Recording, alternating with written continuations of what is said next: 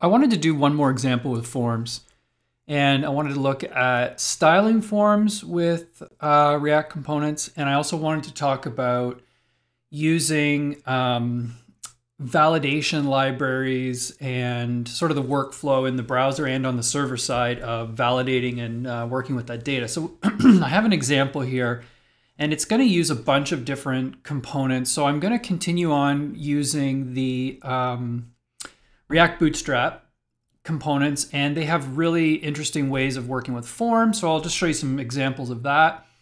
And I'm also going to show you a couple of libraries. I'm going to talk to you about Formik. So Formik is mentioned at the bottom of the notes this week. There's a paragraph in the documentation about working with Formik, and I thought I would do an example that just shows you how to use it. And it's a very cool library for working with forms. And along the way, show you how to use a bunch of validation libraries. I've had quite a few conversations with people in the last number of weeks about validating data. They were working on assignments or working on different projects, and they needed to figure out how to validate data that came over an API call or a form in a browser. So I'm going to show you how to work with things like Joy, and there's a package called Celebrate that lets you work with similar things inside of Express middleware. I'll use this package called Yup. So anyway, I'll take you through all of this and show you how some of these things work. So let's dive into the code, and I'll show you what I want to build. So I've got a project here with two sections. I've got a client and an API. And so I'm going to do this distributed architecture where I want you to keep thinking about the back end being different than the front end, in the sense that instead of building like an Express server and everything's all inside this one server and you're serving the front end and the back end all from the same thing, I'm going to separate them out. So my back end is going to be a really simple Express app. And I have a very basic version of it here. So this server, essentially it's Express, and I'm using the body parser so that I can parse JSON out of the requests.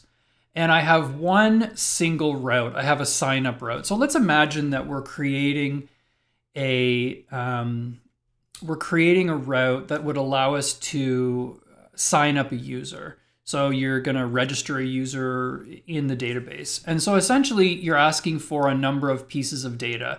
You want the user to pass in a name, an email address, a GitHub username, and a blog URL. So you have these pieces of data. We're going to pull this off the body, and then I'm not going to do it in this example, but we could stick that into a database. Maybe it's going to go into Mongo, or you're going to do something with it. You're going to register it at another service. What I'm going to do is I'm just going to say, okay, this data has come in, and we're going to work with it that way. In the front end, what I'm going to do is I have an app, and I'm just going to build a form, and I might just run this form so you can see what it looks like.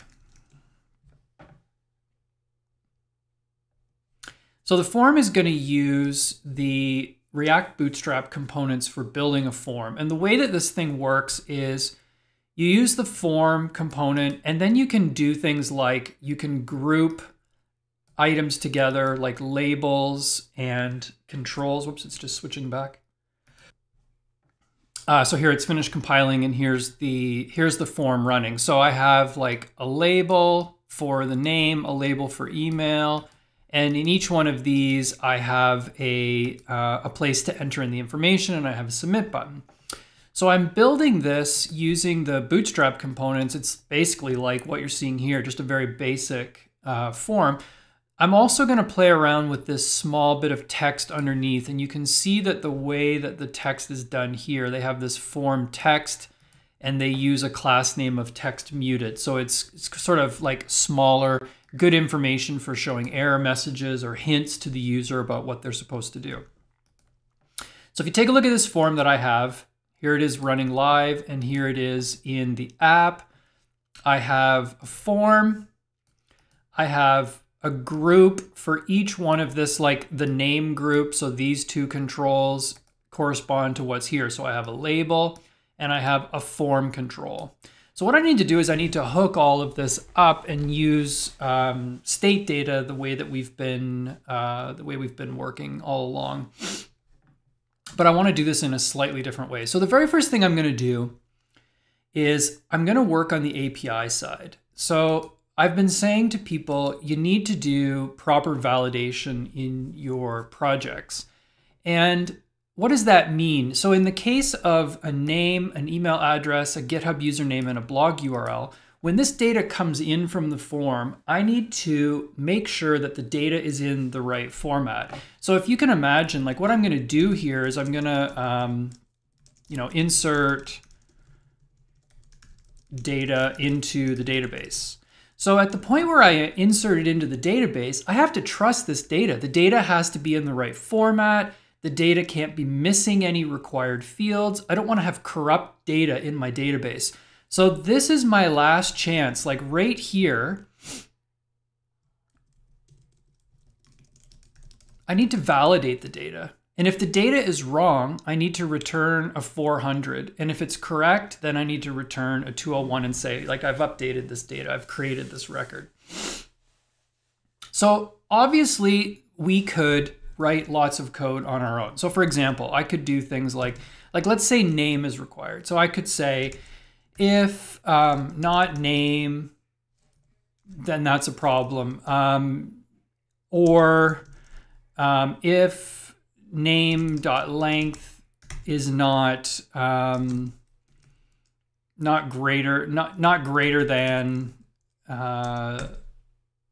greater than equal to 1, or like we could start writing all of this, or we could do it with regular expressions. So we could say a name has to be A to Z, capital A to capital Z, maybe a space, maybe a dash, and we can have many of those, and we could write a regular expression that says, okay, a name has to look like this, and then we could test the name. And if the name, if this returns false, then, we could say res.status 400 name invalid, something like that, right? And return. So I could write all of this kind of code manually, but it's really laborious to write this sort of code. So there's lots of libraries out there that let you do this. And one of them that a lot of people really like is this library called Joi, J-O-I. And the idea is that you can write code that looks like this right here. So you can say, all right, username has to be a string. It has to be alphanumeric. It has to be a minimum of 3 and a maximum of 30, and it's required. So what Joi gives you is it gives you a whole bunch of things for saying, like, it has to be an email address, or it has to be a number, and it has to be a string, an integer, and it has to be between these two, etc., etc. Like, so it gives you all sorts of really fancy ways to validate numbers, dates, anything that's coming in as parameters to the code that you're writing in your Express route. And there's middleware for Express. I'm going to use this one called Celebrate. And what it does, I'll show you an example.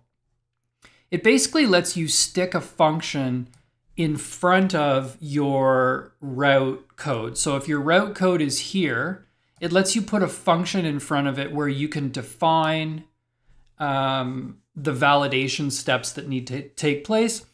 And if it's not valid, then it's going to return it back again. So like if I was going to write this with middleware, let me just show you what I would do.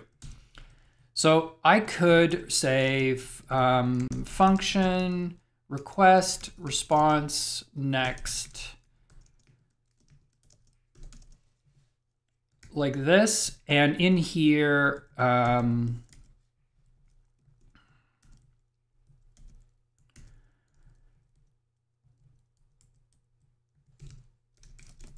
so here's an example of what I'm talking about. So this function validate. So I've introduced my own middleware. So this is this middleware function right here. And what I'm going to do is I'm going to, whenever something comes into the signup route, whenever data gets posted, I'm going to get the data from the body and I'm going to do a whole bunch of checks. And if any of it is incorrect, I'm going to return a 400 back to the client.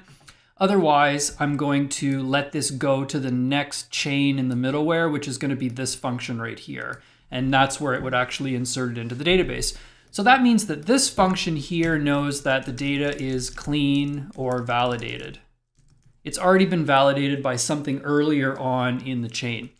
Okay, but instead of writing this myself, I'm not actually going to write this middleware myself. What I'm going to do is I'm going to pull in pieces of celebrate. So I have celebrate, and what I'm going to do is I'm going to call the celebrate function here instead of doing what I was doing right there. Okay, so that's step one. I'm going to tell celebrate that I want it to validate a post. Now I have to tell it which part of the data to validate. So I have to tell it which segment I want to validate. And there's a bunch of different segments. Like you could say, if you look at the API, where's all the segments? Segments can be, yeah, here we go. You could validate the cookies, the headers, the query parameters, whatever, the body. I want to do the body. So what I'm going to do is I'm going to write code that looks like this. I'm going to say to celebrate, I want to work with segments.body, capital body like that. So segments is something I have to pull in from the library, like so. And what I'm going to do here is I'm going to say that the body needs to match an object that looks like the following. So this is where I'm pulling in joy, and joy is exposed as part of celebrate. So basically what celebrate does is it gives me access to joy in the context of an express route. So I'm getting to write middleware for this, and I'm going to say, okay, it needs to match this. It needs to match, let me go back up here, like so, yeah. Okay, so let's write it the way they're writing it. They're saying joy.object and, joy.object.keys. So now you define what the shape of the object needs to be. So if you think about what our form is, our form has a name, an email address, and GitHub username, etc. So let's just do that here. So I'm going to say name. I'll come back and fix this in a second. Email address, GitHub username, and blog URL, like that. Okay, so let's define what each one of these things needs to be. So let's say with a name, I'm going to say that this has to be a string and that the string is required. And that's it. So as long as you give me a string, I'm going to take that to be the name. So I could do fancy things here, like check on, that the name matches some complex regular expression. But honestly, people's names are so complicated. People have lots of different things in their name, and you don't want to restrict your database so that it can't handle whatever is in their name. So you got to be careful that you don't assume too much. But I am going to say that the name has to exist. If you don't give me a name, then it's a problem. Okay, let's think about the email. So I'm going to say joy.string, and then I'm going to say that string has to be an email, and that email is required, like that. GitHub username, what have I done wrong here? Colon. GitHub username. So let's say that a GitHub username has to be between 5 and 15 characters long, and it has to be just alphanumeric, like letters and numbers. So it's very specific. So I'm going to say this has to be a string. This has to be an alphanumeric string. This has to be a string that's alphanumeric and is a minimum of 5 and a maximum of 15 characters, and it is required. And finally, the blog URL has to be a string, and it has to be a URI. So it has to be, like, we're expecting to get a URL. So that is enough right there to do what I want to do. So I would encourage you to take a look at Joy, and you can you can go through, there's just tons of things. Like if you say, okay, I'm working with strings, you open up the strings and you can see all of the things that I'm using in here for the strings. You can say that, for example, whoops, I'm inside the wrong thing, not object, inside string here. So alphanumeric, or it has to be a credit card. Like this is an interesting one.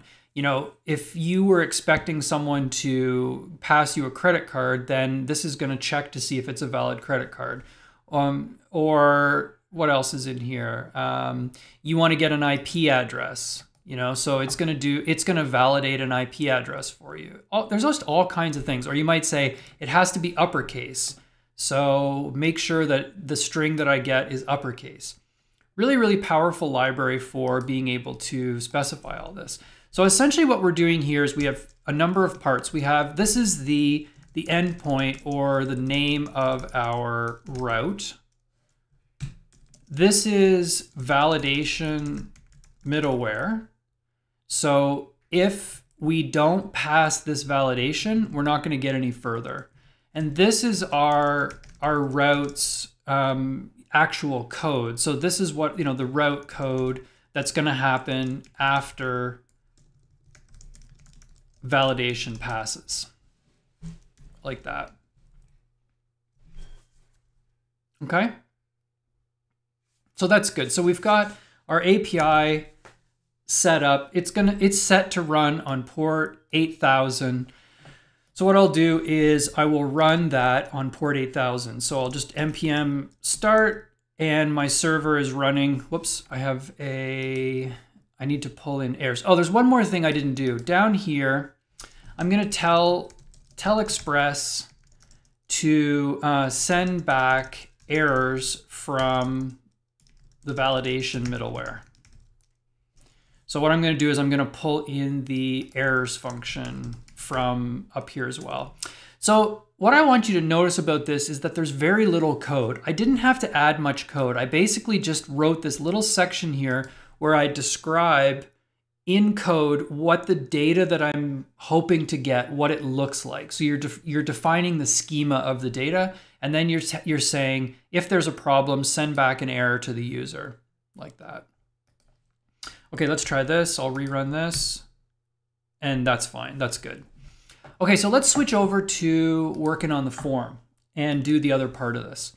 Now, one trick, when you're working with a back end and a front end, and they're running from two different servers, like this server is running on port 8000 and my React app is running on port 3000.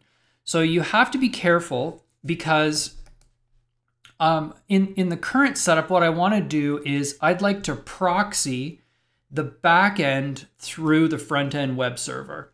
So what I'm going to do is I'm going to, in other words, I want to be able to say /sign up and press enter, and it should work. It should go to my other server on port 8000 and submit it. So it kind of makes it look like it's all running on one server. So if I was going to deploy my code in production this way, where I was going to run everything off of this one port, but in development, I have it split apart between the two, this is how you do it. So when you're building it with Create React App, if you go into your package.json, what you can do in the package.json is you can add a proxy section.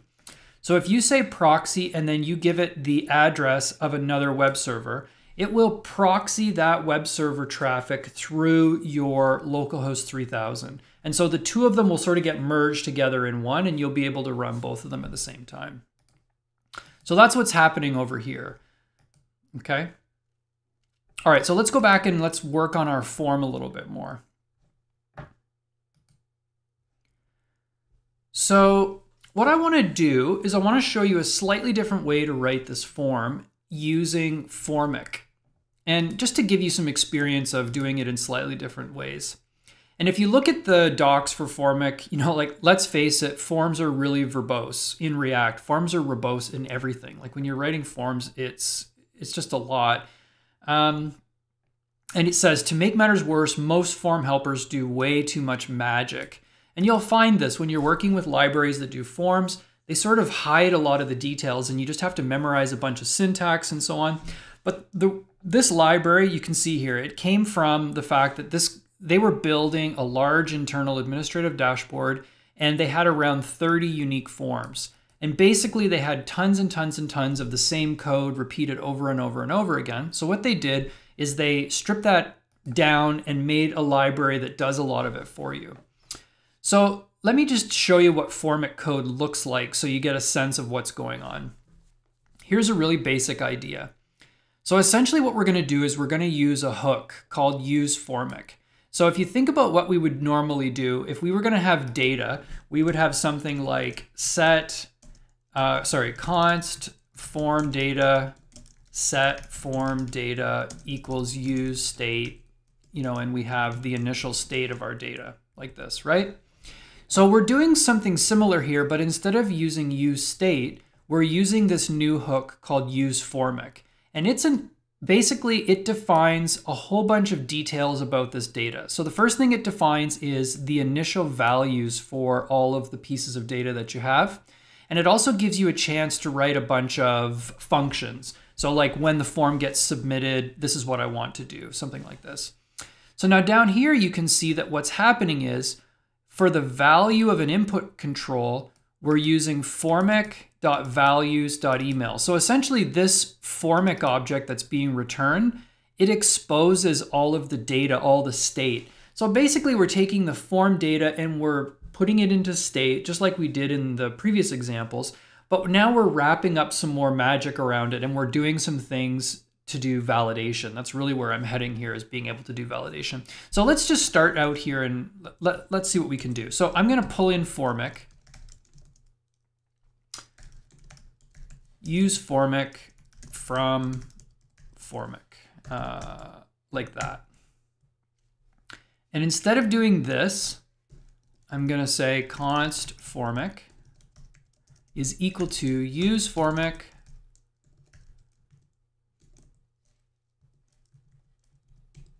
Okay, so the first thing I want to do is define the initial state of my form.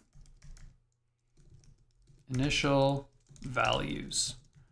So the initial values, I'm going to have one key for each one of these things. So let's think about this. I have a name, an email, a GitHub username, and a blog URL. So let's do that here. So I'm going to say name initially is the empty string. Email initially is the empty string. GitHub username is the empty string, and blog URL is the empty string. So those are all my initial values that I have. And let's just do the same thing that they're doing right here. Let's start off by saying when we submit, so I'm going to give a function. I'm going to say onSubmit is a function which takes a set of values, and what it does with those values is to, let's just console.log values so you can see what's in there.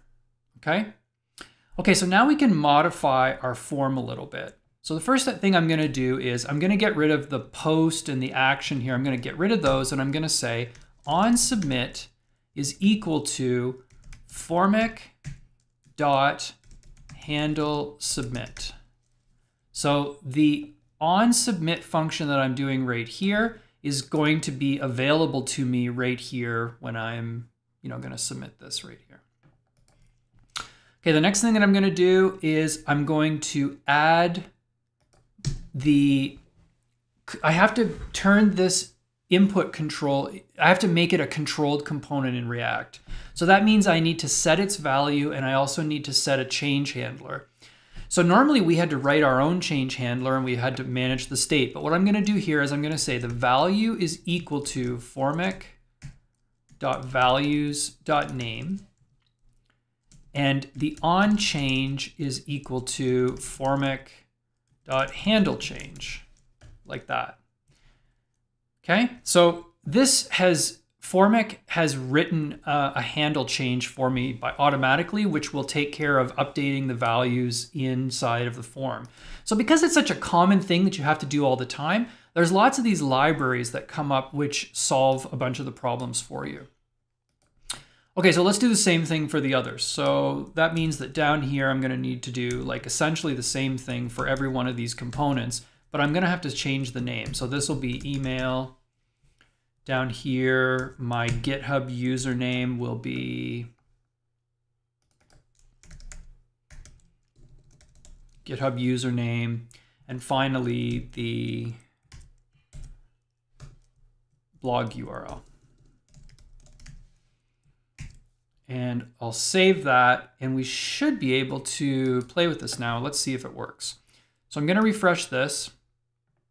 I'm going to put in a bunch of data. Dave, a@b.com, GitHub username ABCDE, and blog URL is http://blog.com. And I'm going to click submit.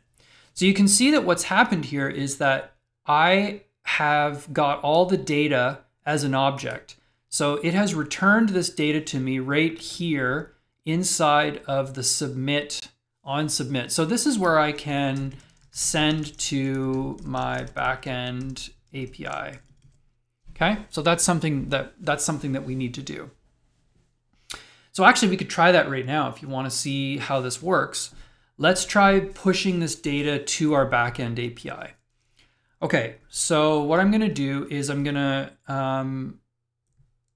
I'll leave the console log in for now, and let's just add a little more data. So I'm going to do a fetch, and I'm going to fetch to the sign up route. Now this is going to go to localhost 3000/signup, and it's being proxied over to my server on localhost 8000 signup. So that's how come I don't have the rest of the information in here. And I'm doing this in development because when I go to production, I'm going to serve it all from the same. It's going to look like it's all coming from the same server. So I'm going to have a setup in production that's more complex, where all of the backend and the front end all look like they come out of the same thing. Like if you go to Amazon.com, you're not talking to one server running on one app. It's distributed across a whole bunch of different servers and so on. And it all looks like it's one thing, but it's not. Okay, so let's do a fetch. Now, because I'm doing a post, I have to modify the way that my fetch works. So I'm going to say, number one, that the method is post. Number two, I'm going to say that I am going to send a content type which is equal to application/JSON. So I'm going to send JSON information to the server, and I'm going to send it as a post. And I have to specify, okay, where is this data? Well, the data is here. The body of the post is going to be the JSON stringified values. So I'm going to pass in the values. So the values are passed to me as an object. That's what you're seeing right here. I'm going to stringify it, put it on the body, send it as a post over to the server like so. Now, what we're going to do is we're going to write a little bit of code to see what comes back. So we're going to say then we get back a response. So what I want to do is I want to check the response. So I want to see what came back, because if you look at how this API server works, API server is here. So when we post this data to the server, we expect to get back a 201. So if we get back a status code of 201, it means that it worked. So that means in our app, we should write some code that says if the response status is equal to 201, that means everything is good. And I actually have a little bit of state here. It says completed is equal to false. So what I'm going to do is I'm going to say set completed is equal to true. And if completed is equal to true, then I'm going to render success. So we'll know, okay, this data was put up there and it was saved correctly and you're now registered. In reality, we could do something much more complex. We could render more parts of the app, but we're just going to keep it simple for now. So what if we don't get back res.status? Then, you know, what happened? So what I'm going to do instead is I'm going to throw an error. And I'm going to say form not valid. So where am I throwing that error to? Well, I'm going to throw it to my catch. So when we catch, what we're going to do is we're going to, let's console.log error submitting form, and I'll print the error. And I'm also going to set the error into my state right here. I have an error state. So I'm going to say set error, like that. Now down here, we could render something different when the error happens, or we could change the way that the form looks on the screen, or we could put in an error message. Actually, why don't I do something like this? So I'm going to say if error is true, then I'm going to render h1 error. Otherwise, I'll just render nothing, like that, so that we have at least some way to display something to the user to say, okay, something went wrong. And that should be enough for us to get started. Okay, so let's try this out. So I'm gonna submit my data. Let me clear this and I'll submit, and I get an error. So I want you to notice what happened. So it says, I got a 400 response back from the server. And we can actually go and look at this 400 response. The 400 response is right here.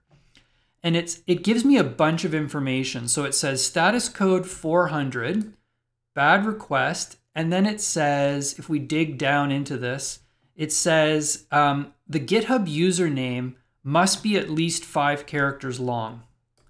Must be at least 5 characters long. So this is in the message. So in the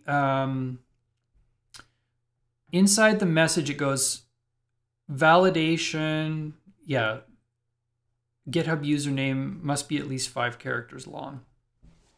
Okay, so let's see if we can fix that. So what if I said A, B, C, D, E, F, G, and I click submit? Let me clear the console. Submit.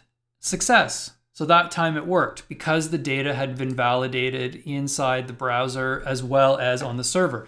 If I try and submit right now, I get an error because it says this, this data is no good. So one of the things I would like to do is I am currently validating the data on the server. So I'm doing this right here. What I'd like to do is I'd like to do something very similar on the front end. So on the front end, I would like to essentially be able to validate my data over here. So I'm just going to paste that code so we can kind of remember what we did. And you might say, why would I validate the data on the client side and the server side? Like, why don't I just validate it once?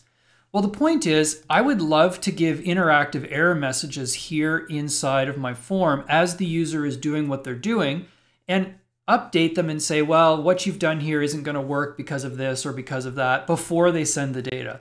So I'd like to know that the data is valid in the form, send it to the server. The server does a double check and says, okay, do I accept this data? It checks it again. And if it works, it passes. So your data is going to go through 2 layers of validation in the front end and in the back end. And we can actually use very similar way to do this. So let me show you. If we go and look at Formik, here's how you do validation. So validation, they use, I want to show it to you. Yeah, I want to show you doing it with Yup. Okay, so they use a library called Yup, and I have Yup right here. Yup is a JavaScript schema builder for parsing, for doing validation, basically. Yup's API is heavily inspired by Joy. So what we're doing here is, but this is designed to be used for client-side validation. While Joy is designed for doing server-side validation, Yup is a more lightweight version of it. And you can see what Yup looks like. So instead of saying joy.whatever, I say yup.string.required, yup.number.required, etc. So we can do something very similar over here. So what I'm going to do is I'm going to pull in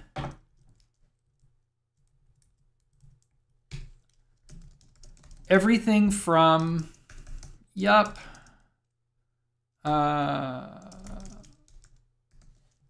like so. And I'm going to start adding in my validation scheme. So I'm going to say my validation schema is equal to this. It's going to look like this object. In order to be valid, it has to look like the following.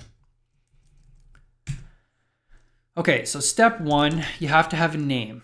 The name has to be, so take a look at what we had above. Name has to be a string and it's required. I'm going to do the same thing. Basically, I'm going to say it has to be a string and it is required.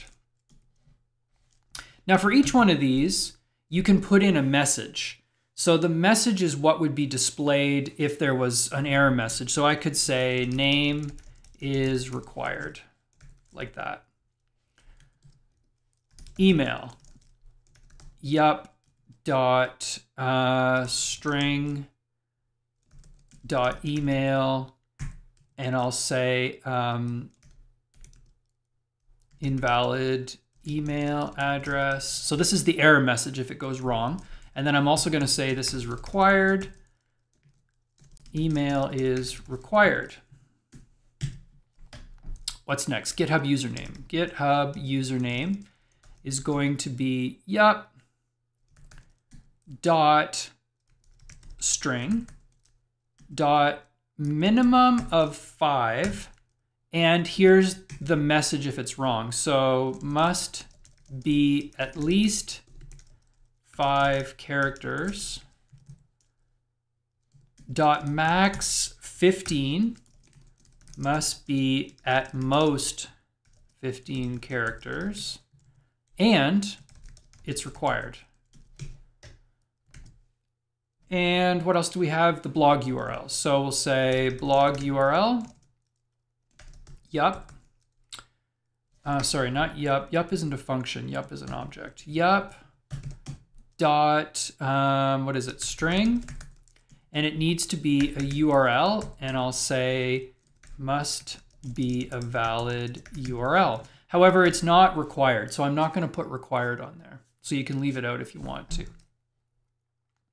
So what I've done is I have bundled up a whole bunch of form related stuff into one, basically into one thing, into one object.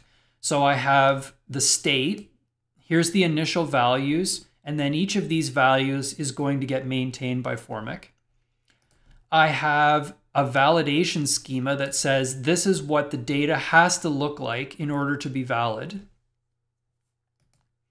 I have an onSubmit handler, which sends the data to the server and figures out what to do if there's any errors. Okay, so all of that is happening with this Formik object. Now I can go a little bit further and I can do some nice error messages.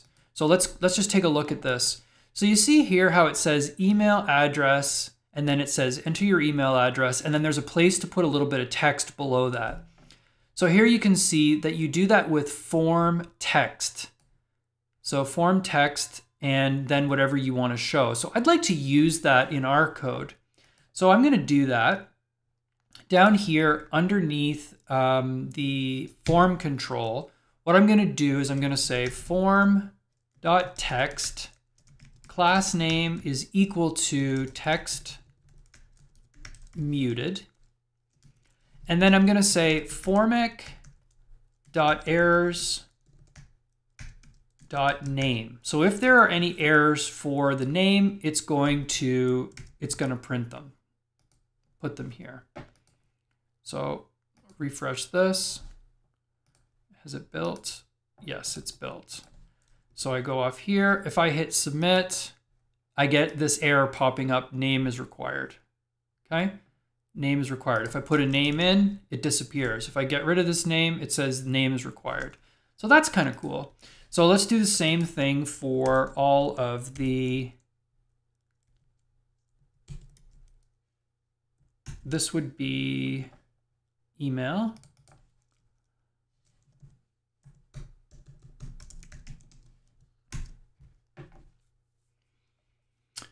Let's do the same thing down here for the GitHub username. Whoops, I'm in the wrong spot.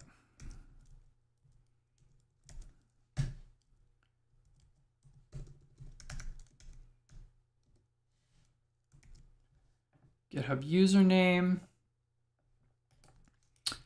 And finally for the blog URL.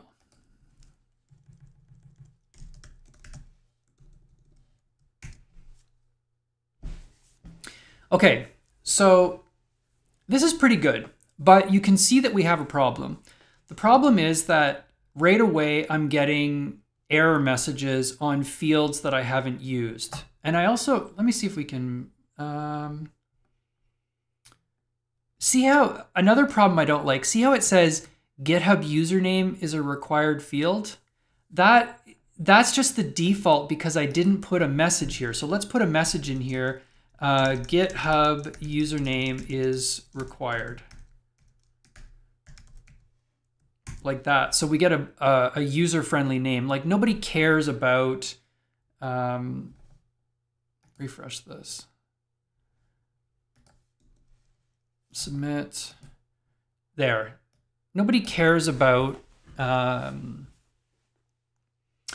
the internal variable name that you used. So this is what's kind of nice here is that I can put my error messages all in here, and I can just say, this is what the data needs to look like. Has to be a string, has to be between 5 and 15 characters, and it's required.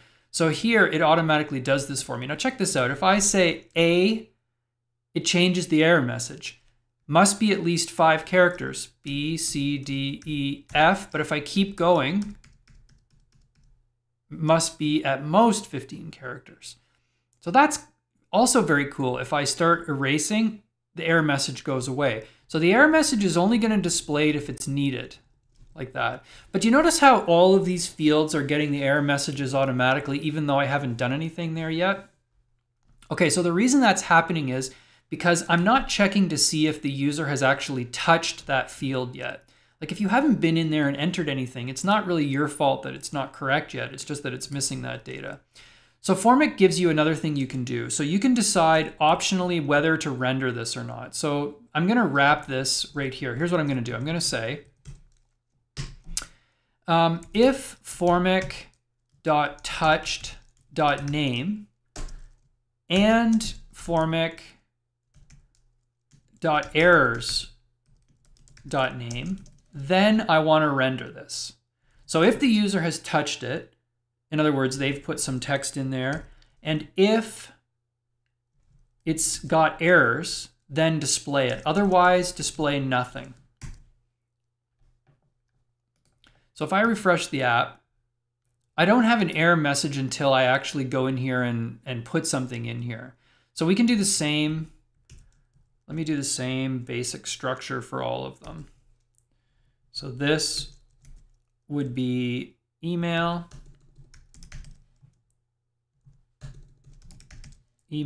and if I don't do that, then I would do null.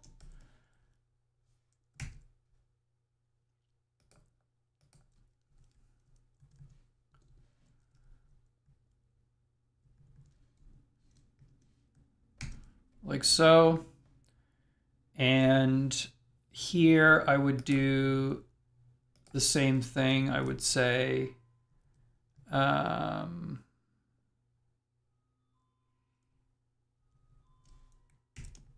just going to copy the whole thing. It'll be faster. So this would be GitHub username,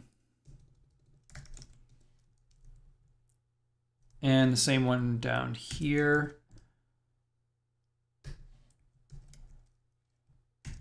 Only it'll be blog URL, and blog URL. Okay, so now I go in and I say Dave, and I put in something that's not an email address. So I say foo, GitHub username humpd, blog URL, and I say http://blog.com. So you can see I've got a couple of errors here. So I'm going to hit submit.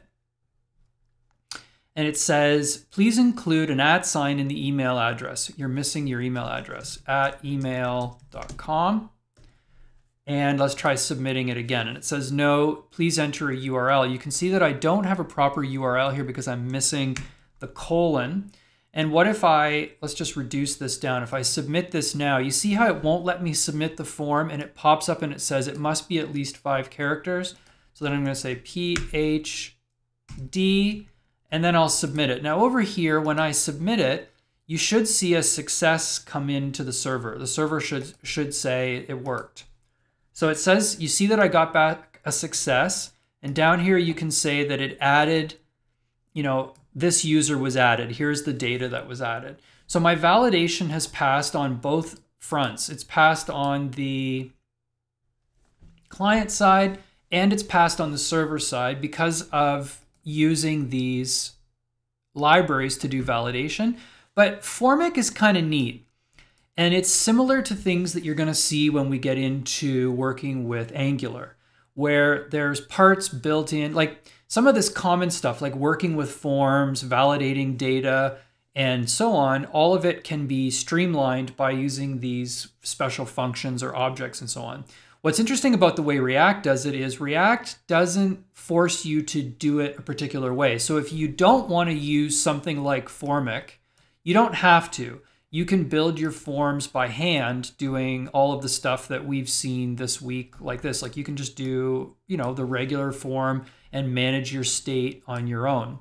But if you're willing to use some of the tools that they have really just nice features for handling a lot of the complexities when you are working on those forms. So I wanted to show you that, and I wanted to show you how to work with things like Joy and Yup, and how to integrate this stuff into Express with Celebrate, give you some examples of working with all of that so that you can do it in your own projects.